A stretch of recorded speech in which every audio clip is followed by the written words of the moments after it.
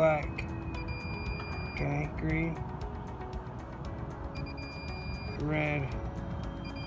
Now Okay. here comes the true test. Now hold it on that. Okay. Red. Green. White. Go to another color.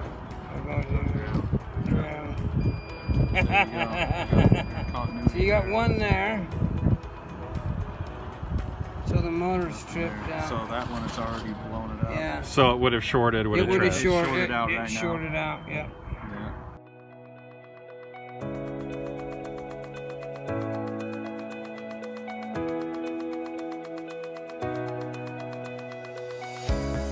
Looked like we definitely got a little bit of the white conductor, but it didn't look like it smashed any other ones. I mean, crushed them as far as conductor.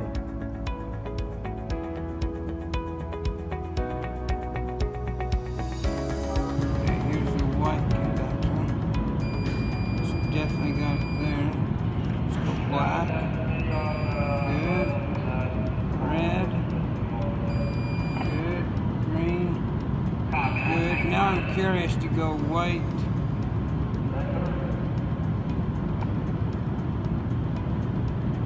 So it didn't. No crosstalk. No cross, no. It just barely, you can see where you just barely peeled that insulation, but it didn't, it's not homing out to anything else. But it still has continuity. Pretty amazing. Super-Trex 10.4, 2 weeks after the hydraulic press test. You can see that the cable, the Super-Trex cable, has taken its original shape. It's still beat up, but you can see the shape is back to almost original.